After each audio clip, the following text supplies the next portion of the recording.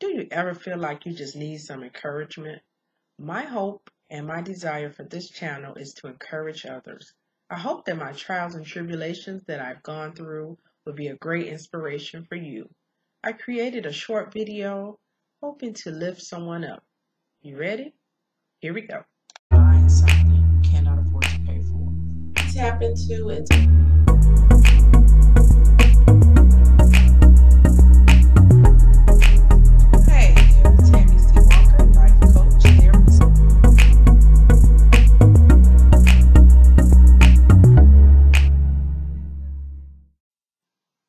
Hold on, my brother. Don't give up.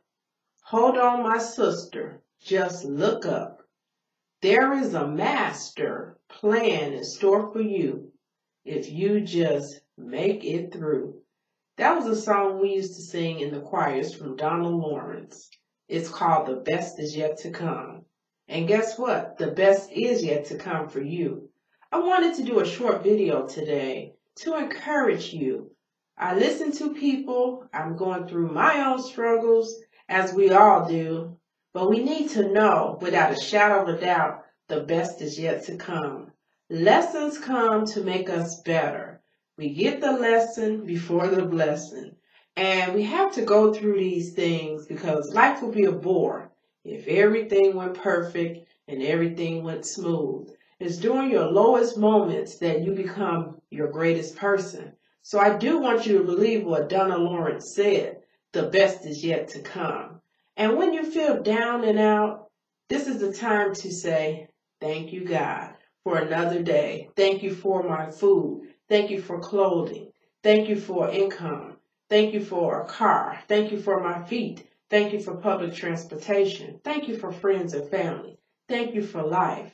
Thank you that I have a bed to sleep in, because the best is yet to come. Even when things are going bad, that does not have to be your final destination. It's like when you get on an airplane and you go from Chicago to California. That's your destination. Maybe now being down and out is where you are, but that's not your final destination. The best is yet to come. And it's all about believing. When you believe, you shall receive. I just felt like I had to do that video because I know what it's like to be downtrodden. I know what it's like to not have money. I know what it's like to be disappointed, heartbroken, unemployed. I know what it's like to be grieving, and it doesn't feel good. But just hold on to your faith and do not have fear, because fear is false evidence appearing real. But faith, you got to have faith. It's not about what you see. You may not see the wind blowing, but you know somebody's moving that wind and it's not you. Keep the faith.